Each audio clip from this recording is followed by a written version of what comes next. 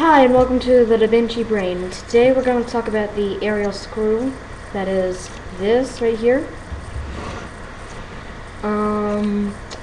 This device was one of the first ideas of human flight. Another one was the glider, also by Leonardo da Vinci. It's sort of like the first version of a helicopter, except for the fact that fossil fuels and other precise items were unavailable and unknown at the time.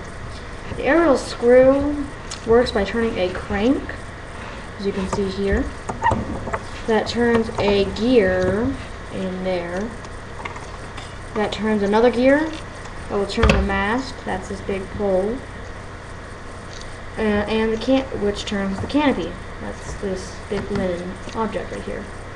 The canopy catches the air, thrusting it upwards, pushing the air below it down, so that it won't be dragged. Although, of course, there is gravity, so, yeah. This little model here is not up to scale because these little holes, if you can see them right there, are actually where some poles are supposed to go so that some humans could push it. And so if you take your average size man, compared to that's how he would push it, he wouldn't just use his finger. This would be in his entire body. Entire body would probably be about